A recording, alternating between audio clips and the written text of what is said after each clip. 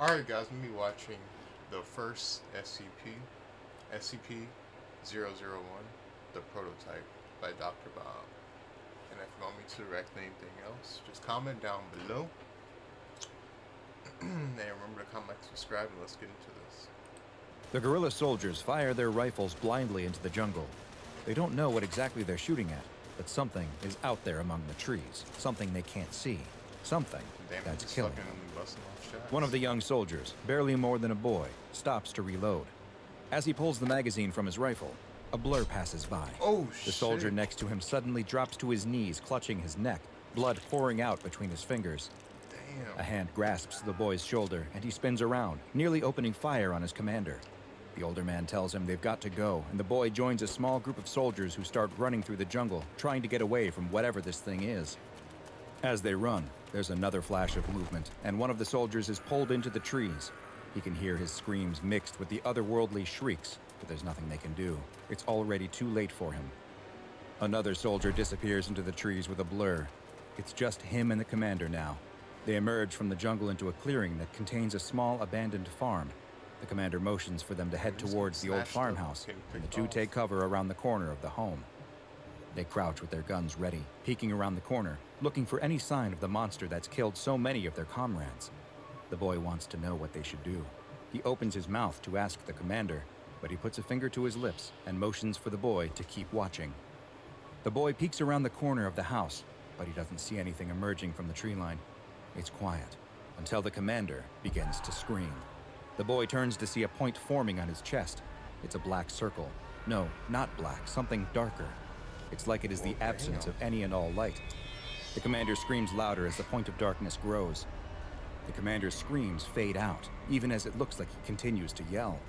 The boy watches as the commander seems to be collapsing in, sucked into the dark orb in his chest. Oh my god. The commander's body folds in on itself, growing smaller and smaller, until it disappears completely into the black hole, which vanishes along with him. The boy doesn't know what he just saw, but he doesn't have time to think, because emerging from the forest is the creature.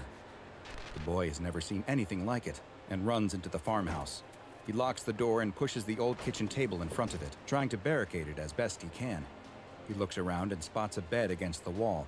It's the best hiding spot he can find, so he runs and slides under the bed, pulling himself as close to the wall as he can. The boy watches and waits, unsure of what he should do. It's quiet. There's no more screaming of soldiers being killed or any more of those guttural animal-like squeals. Maybe it decided to go back to wherever it came from. The boy doesn't dare come out from under the bed, though. As he watches the door, waiting for something to burst through, he sees something else. Another of those black points appears in the middle of the room. It looks like it bends the light around it, distorting the room nearby. The boy watches from under the bed as out of the point, a thin black limb emerges. First one, then another. He can see its strange pointed legs with no feet standing just in front of the bed now. With a high-pitched cry, the creature effortlessly tosses the bed aside. The boy is left exposed, cowering against the wall. The creature screams, opening its wide mouth that seems to split its eyeless face in two, revealing 2 rows of jagged teeth. The boy screams back, crying in fear, and sees that the creature isn't eyeless after all. Inside its grotesque mouth, a milky blue ball appears. There's no iris, but the boy knows whatever this thing is, it's looking at him. The boy feels his chest grow tight. He looks down to see that one of the black points is forming on his chest. He can feel himself being squeezed and crushed, pulled down into this singular point. All noises, including his screams, disappear as he is pulled into this soundless void. But then he hears something again. He looks up to see that the creature is being riddled with bullets. It turns to escape and bursts through the wall of the farmhouse. The dark orb on the boy vanishes, and he sees, standing in the doorway, his friend and savior. He clutches his bleeding throat with one hand, holding his rifle in the other. The boy rushes to him as he collapses to the floor. Blood is pouring out of his neck, and he can no longer speak. But he dies knowing he saved his young friend. The boy starts to feel very tired, and he sits down next to his dead hero. He's all alone now, his entire group of freedom fighters now wiped out by this demon. The boy feels nauseous and dizzy. He coughs into his hand and looks down to see that it's covered in his own blood. A group of boys run down a jungle path. laughing and playing, when they suddenly stop and grow quiet. There's something up ahead of them. It's a man lying on the side of the road. The boys look scared, unsure if they should check it out. But then the smallest of all of them emerges from the group and bravely marches up to the man. Not wanting to let the youngest of their friends make them look like cowards, the rest of the boys soon follow. The man on the side of the road is moaning and looks to be in pain. As they get closer, they can see that he must have been in a terrible accident. His skin is gray, and it looks like his long, thin arms only have 3 fingers. What should they do? The small boy picks up a stick and reaches out with it to poke the man, not wanting to touch him with his own hands. But before he can, the man rolls over, opening his mouth with a horrible shriek to reveal the glassy blue eye inside as the boys turn and run, hands over their ears. Several weeks later, the small Guatemalan town holds a meeting. A crowd of people in the room are angrily yelling at the mayor, who stands at a podium, demanding answers from him about what happened to their dead or missing loved ones. A series of photos are hung on the wall behind the mayor in remembrance of those who have disappeared into the forest or mysteriously died from a rapid illness, including the brave young boy. One man shouts at the mayor, wanting to know where his daughter was. Another asks how her healthy husband could drop dead from an illness after being perfectly healthy only days before. The mayor tries to calm the frustrated townspeople, telling them that he knows there have been rumors of a demon out in the forest, but that's all they are, rumors. The mayor warns them, though, that something is out there, though he doesn't know what. There is an animal or man that is making people sick. It may also be hunting people. Neither he nor the police know exactly what is going on. But there is good news. A group of men have come to help them. The mayor points towards a stern-looking man in a military uniform who is standing with a small group of other soldiers and a scientist off to the side of the stage. The mayor explains that this man, General Machoy, is from America, and that he's going to help them. The crowd doesn't cheer in the way that the mayor seems to have expected, but they at least stop their yelling as the general steps to the podium and thanks the mayor for the introduction.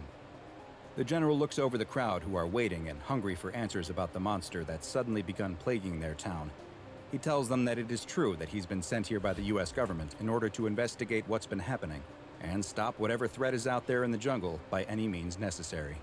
He can't promise that he'll be able to bring back any of their missing loved ones, but he can at least prevent whatever this is from taking any more. He then gestures to the rest of his group and tells the crowd that the men he has brought with him have been specially trained to deal with this exact type of situation, and that they don't need to worry any longer. The only thing everyone needs to do is stay out of their way, and all will be taken care of. With that, he walks off the stage as the crowd erupts into more shouting. General Machoy stops at the scientists waiting next to the stage. "Well, Dr. Ketter, what do you think?" The scientist adjusts his glasses and answers, "This is what we've been preparing for. The overseers kept telling us this day would come. It looks like it finally has." The group of soldiers led by General Machoy make their way through the dense forest. Dr. Ketter is just ahead of them, using a Geiger counter to follow the creature, the audible clicks of the radioactive entity telling him which way it came. They track the source of the radiation to a clearing in the jungle where a small village once stood. Most of the buildings are overgrown with plants and thick vines, but with it growing dark, this seems as safe a place as they will find to make their camp for the night. The soldiers fan out to search what's left of the town as Dr. Ketter continues looking around for where the radioactive trail might lead them next. As General Machoy is checking out one of the many dark old buildings, one of the older soldiers cries out, "Hey General, it looks like this generator still works." With the sound of an old diesel motor coming to life, lights in the village suddenly flicker on. They now have fortifications and light. Though he'd never admit it, General Machoy was feeling nervous about spending the night in the jungle, but now at least some of those nerves were being washed away by the old flickering yellow lights. Later that night, the general is questioning Dr. Ketter on where the creature went. Dr. Ketter is confused, though. His readings showed high traces of radiation leading into this village. The creature came here, he was sure of it, but now he can't figure out where it went. It's as if it came into the village and then simply vanished.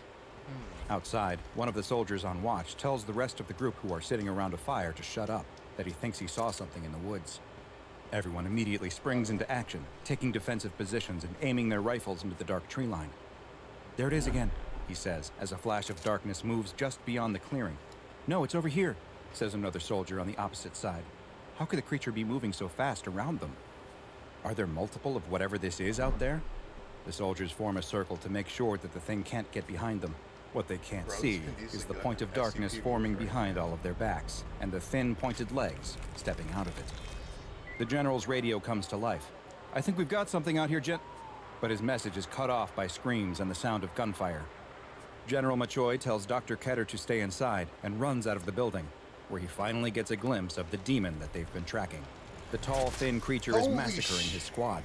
It dashes between them at an inhuman speed, using its three-fingered hands to rip the limbs off of some soldiers and slash at others with its razor-sharp claws, opening up their necks or disemboweling them before moving on to the next.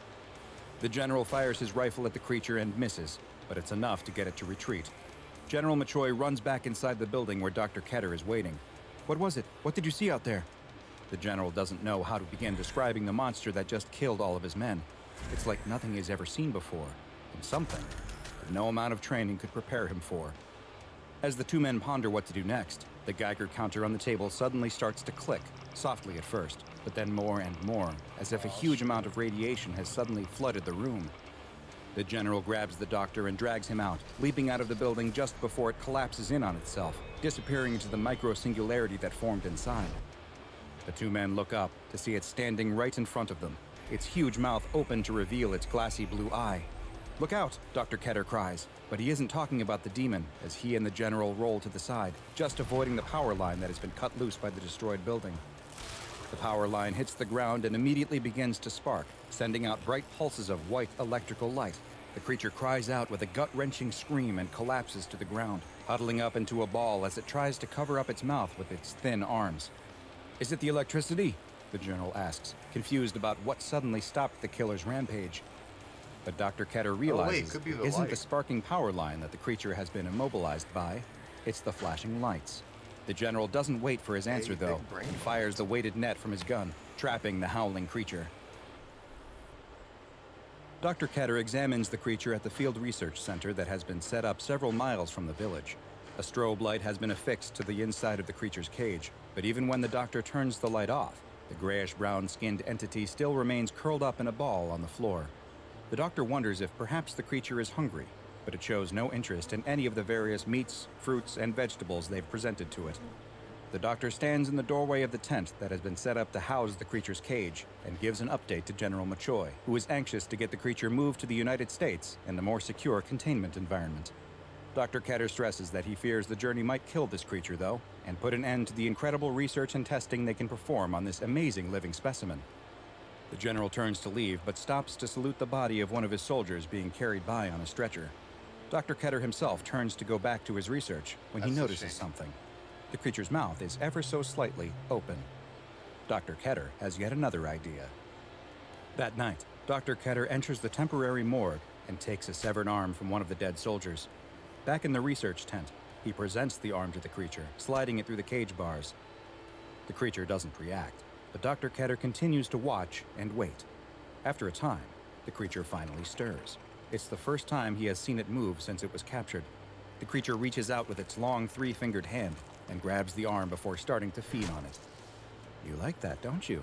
Dr. Ketter asks, and bizarrely, the creature seems to respond, giving an almost baby-like coo. "There's lots more of that if you behave.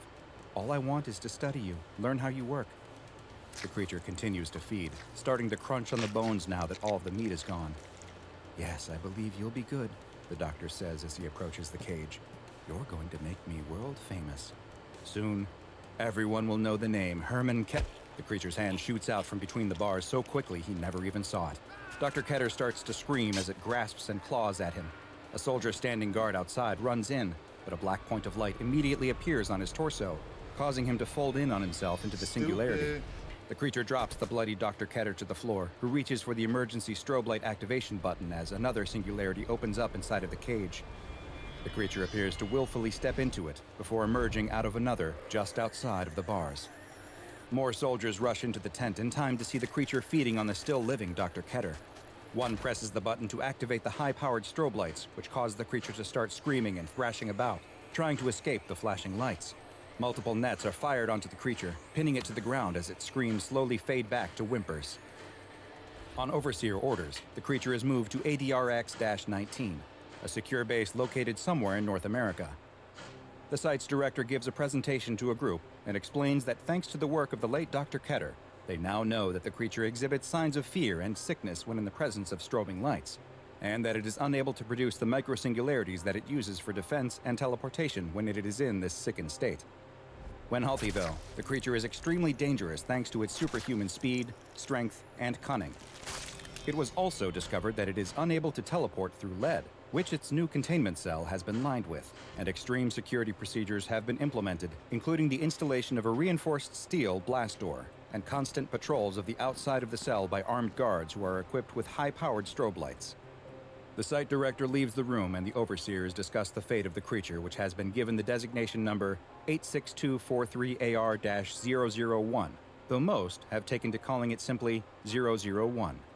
One of the overseers argues that the creature must be secured and contained in order to protect humanity. Who knows how many more of these might be out there? They now know that the rumors of these types of entities aren't merely isolated events, and that there could be countless more of these anomalies, hundreds, maybe even thousands. Whoa. The rest of the overseers unanimously agree. One of them picks up the report that was left behind by the site director. Redact this report immediately and start a new document archive. This is only the prototype. I have the feeling there will be many more of these. I hope you enjoyed this special exploration of an SCP-001 proposal. Let me know in the comments if you'd like to see more like this, and make sure you subscribe and turn on Well, that's a pretty good SCP, the first SCP that the Foundation has caught, I think. But, yeah, if you like that video, comment down below. I'll leave a link down in the description, too. So, yeah, comment, like, subscribe, and goodbye.